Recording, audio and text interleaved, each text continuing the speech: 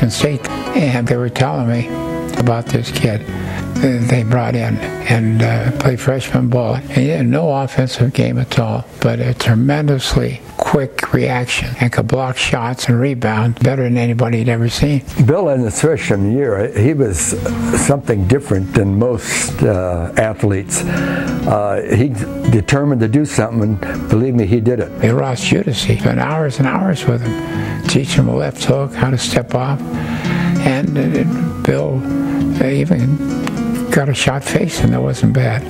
Bill Russell was also a track man. He did the broad jump, high jump, and the hurdles. During the season, then I talked to Bill Russell about different things about basketball, and I said, well, what do you want out of basketball? And he says, I just want to be the best basketball player in the world. Somebody took a hook shot, and Russell went up in the air, and he go, boom, and he grabbed it with one hand. And he comes down, and they didn't know what the heck to do, what to call. They never saw anybody jump that high and grab a ball and hold it. So you thought, sure, you got the shot off, and it's going to whistle right by your ear.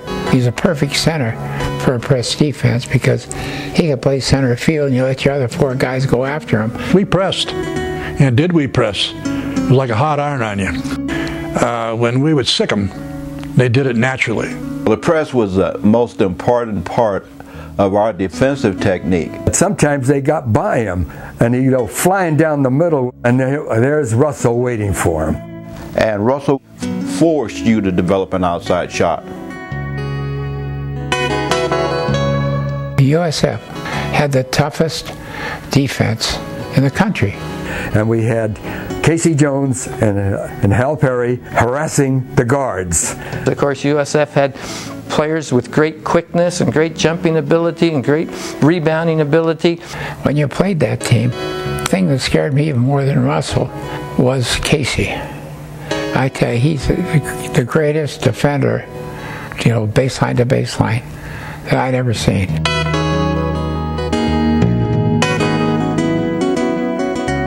Mike Farmer later played pro ball, was one very, very good basketball player, very good rebounder. Russell averaged 21 rebounds a game during our season in our league, and Farmer averaged like 9, I averaged 6.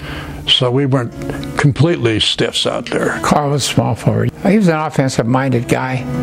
He would take shots that other players would never dare to take. He had a pretty advanced offensive game. Some people could say, looking at USF, well, it wasn't so much the coaching technique and philosophy as it was the players. Hal Perry was an interesting individual.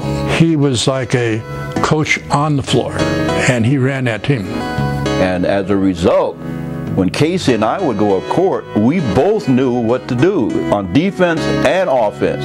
Wolpert had no play design for Bill Russell. So Russell trusted the ball club to do their thing. The goaltending rules were not in existence at that time, and so we had at least the flexibility of doing things that other teams didn't even understand. And so Casey Jones or I would pass the ball right to the basket, and Russell would take it and dunk it, and there was nobody could stop him. That's how much of an imprint Bill Russell put on the opponent, and you just didn't forget it.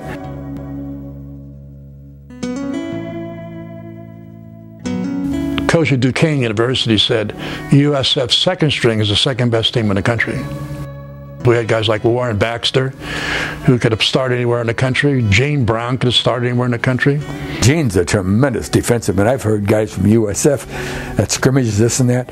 He's one guy I didn't like guarding me. He had good hands. He'd steal the ball and you wouldn't even know he stole it. The writers couldn't believe this team. I think the story should be told for several reasons. People who follow sports today don't really know what happened.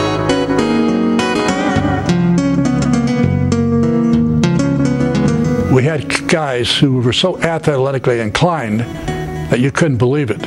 Nobody's seen people press like this, and for goodness sakes, nobody ever saw a guy play like Russell before.